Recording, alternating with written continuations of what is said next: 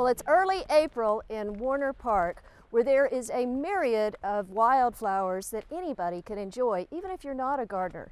I'm here with Deb Beasley, who's going to tell me all about the wildflowers. Welcome to Warner Park. Well, thank you. Well, I understand that these wildflowers are doing quite well right here in the sunshine, whereas I always thought they sort of needed shade.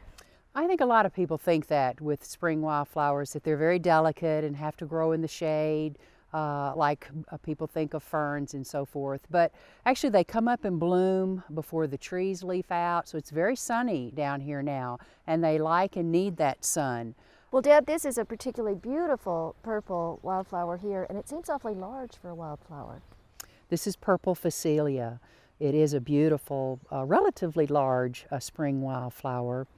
It's just started blooming for this season. Here in early April would be the time to start seeing purple Phacelia. Well, here we have one of the prettiest, actually several of the prettiest spring wildflowers, the Jack in the Pulpit, which is an unusual flower shape. It's in the arum family, and everything in that family has flowers that contain a spathe and a spadix. The spathe in Jack in the Pulpit is that cup with a hood on it, and then the spadix is that little spike inside that sits in the cup. Now all of this is surrounding the flowers because they're actually very tiny little things at the very bottom of that spike inside that cup. And this, of course, is our beautiful trillium. Oh, they are just lovely. The trilliums are in the lily family. And trillium, of course, comes from the word for three, tri. They have 3 leaves, 3 sepals, 3 petals, and then 6 stamens. That's typical for the trilliums. And most of the trilliums here in Warner Park are this maroon red color. And they have a very unique odor, a fragrance coming from this maroon flower that draws in flies and so forth as their pollinator. Because the maroon flower smells something like rotting meat. So not the cutting flower to have in your wildflower garden, but just something to take a nice look at. Absolutely.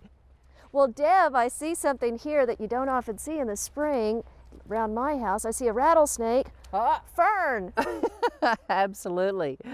People freak out when we talk about this fern. This one's interesting. It has spores that are on a separate stalk from the leaves. Most ferns produce their spores on the underside of the leaf. This one, as well as the one called grape fern, have their spores on a separate stalk in the center of the plant that'll get a little bit taller, and the spores will mature and look something like the rattler of a rattlesnake. This is Dutchman's breeches. Beautiful little breeches on a clothesline. That's how they get their name. White flowers. These are in the bleeding heart family. Very distinctive. A lot of people recognize Dutchman's breeches because they're so unusual. They don't look like any of our other flowers. Each flower has 2 spurs pointing upward, so the flower is hanging down, and dependent on bumblebees to pollinate them. So they're hanging there and out of reach for a lot of other insects and crawling insects especially. Well, here we have another gorgeous purple flower.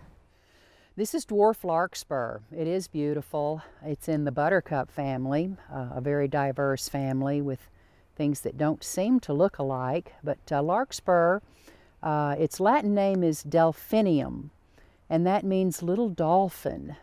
And that refers to the shape of the flower buds before they open. Well, these delightful little parasols, Deb, I know that they're Mayaples. Yes, and they are. They're described as little umbrellas, little parasols, little palm trees. They're well known, and mid-April is their time. We see some flower buds here. The flowers will bloom in April, and then around late summer, early August, say, the little apples will be produced. The August apples, we should call them.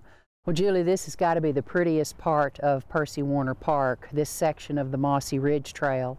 It's 4.5 miles, but all you have to do is walk a half a mile on it and see a tremendous number of spring wildflowers. It's just gorgeous. Well, I've seen some really nice, lovely, tiny white flowers right here. Doll's Eyes is just starting for the season, so it's one of the later spring flowers. These little white flowers are going to turn into seeds that are very white with a black spot on them, and sure enough they look like eyeballs, and that'll happen around summer, late summer. You'll walk through the woods and see a cluster of eyeballs looking at you, so they're quite fun. So every season in Warner Park is beautiful. For inspiring garden tours, growing tips, and garden projects, visit our website at volunteergardener.org or on YouTube at the Volunteer Gardener channel, and like us on Facebook.